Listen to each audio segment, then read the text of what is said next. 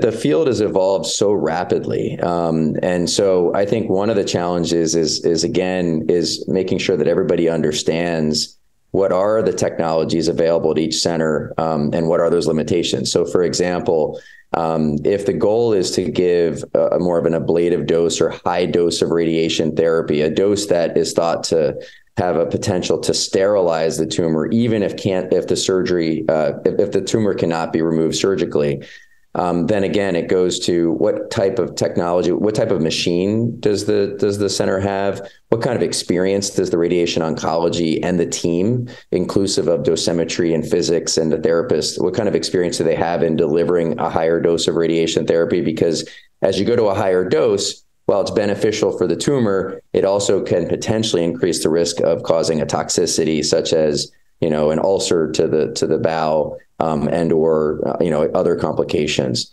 So I think it's really important to take all those things into account.